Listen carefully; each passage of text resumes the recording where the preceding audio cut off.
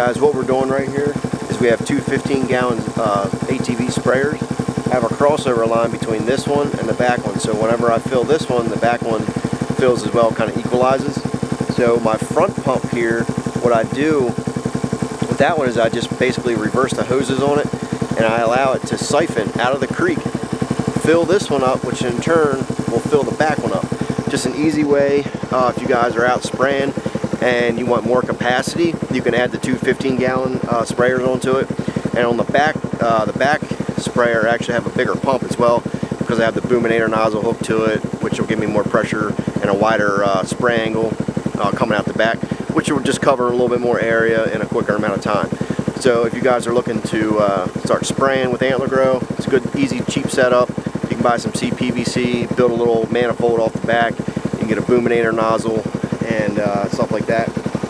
You know, free water right out the creek. So it's got a little strainer on the end, that way you're not sucking in a bunch of debris and stuff like that. But it doesn't take too long. It fills right up, and just give me 30 gallons. I can start spraying and get to it. So just a little tip for you guys.